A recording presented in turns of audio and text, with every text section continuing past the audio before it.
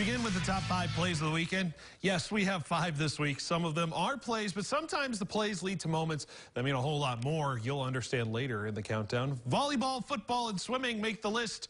So let's begin with number 5, and it's Grant County Volleyball. Look at the effort from Zoe Hyde to run into the stands and save a ball. Saves a rally for the Coyotes.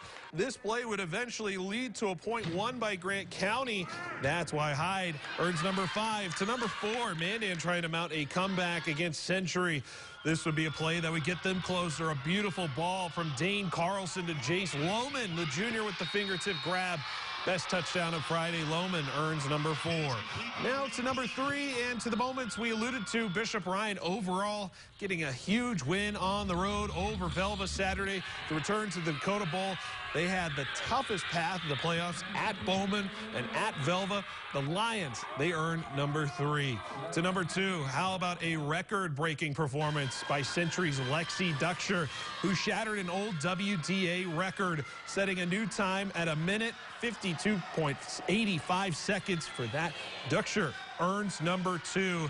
And to my top play this week, records can be broken, but program history is forever, and that's exactly why Bismarck State College winning their district tournament places them at the top spot. It was a wild weekend series, losing on Friday in 5, then winning 6 out of the 7 sets to come back and win the series. BSC makes their first ever national tournament. The Mystics earn number 1.